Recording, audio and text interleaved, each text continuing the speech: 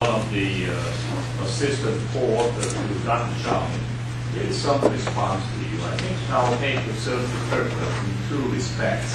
One, whetting your appetite with shocking effect. Oh, this is something new. It's triggering some controversial consequent debate. That is well done. In terms of pragmatic capability of implementing this system, that's far too obviously. But at least we weigh the issue. This is ultimate goal of oneization, or at least a transitional comes tagged in one, or transaction denominated in one rather than other major currencies. Makes sense. And ultimately, that will serve the purpose dually and mutually between North Korea and South Korea. Let me digress a little bit. If you make a poll in South Korea and ask the people, we all know unification is our dream.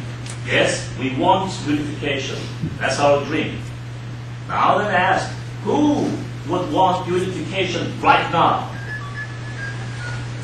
Nobody. Just like the question by a pastor, who wants to go to heaven right now?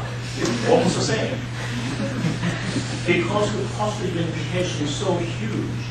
Therefore, it makes sense for the South Korea. I know many South Koreans, including that cost uses waived by the Bank of America official, but the cost is minimal.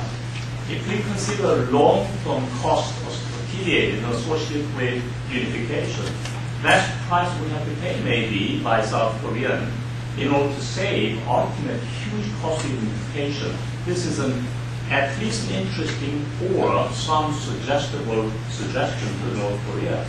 That's one thing. The other thing is Juche and the ideology and all those. That's a major stumbling block, of course. They wouldn't budge. But again, as suggested by Dr. Jeong, previously impossible thing can happen overnight. The European monetary system is one thing.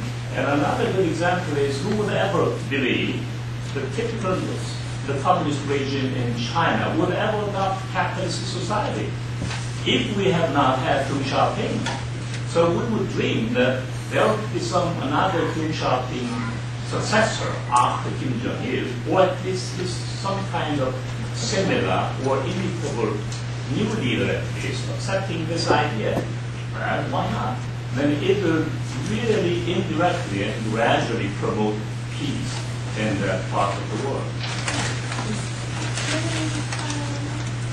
Once again, thank you very much. Next time when I submit to you a paper, please accept the paper. Well, as Dr. Jeong mentioned, this is a topic he's very invested in and will do a lot of further work on. So I thank you all for coming and contributing to that process. And let's thank Dr. Jeong for his cooperation.